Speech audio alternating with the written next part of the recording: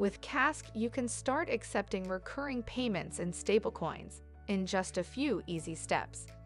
In this video, we will do a quick walkthrough on how to become a provider, create your plans, and install the web3 checkout widget.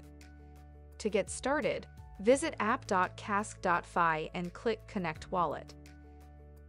Choose your wallet and connect the address you want to use with Cask.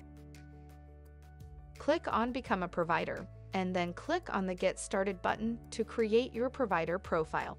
Your business name and brand icon will appear in the checkout widget and in the user's list of subscriptions.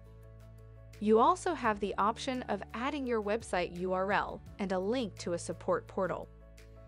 Once completed, click Create. You are now a provider, and it's time to start creating your plans. The plan specifies the payment agreement between you and your users. You can use the plan ID that is automatically generated or enter your own numeric ID. The plan name you choose will be visible to users in the checkout widget and in their dashboard. Choose how much and how often you want to bill your users. You can set a trial period to allow your users to access your service before being billed. You can also enable a past due grace period, and Cask will regularly attempt to collect the payment before finally canceling their subscription. You are also able to set whether or not plans can be paused or transferred between users. Once filled out, click Save. All plans by default are unpublished.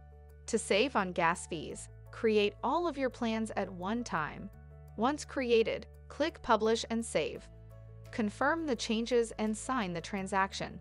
You will now notice all of your plans will display as enabled. To add the checkout widget to your dApp or website, click the code icon next to a specific plan. Click to copy and paste it into the header or body of the page where you want the widget to appear. Next, copy the button code and paste it wherever you want to display the button.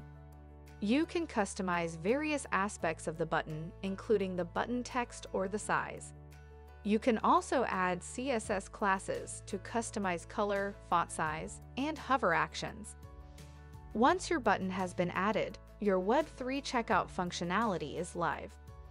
For more customization options and information on setting up webhooks, visit our docs page at docs.cask.fi.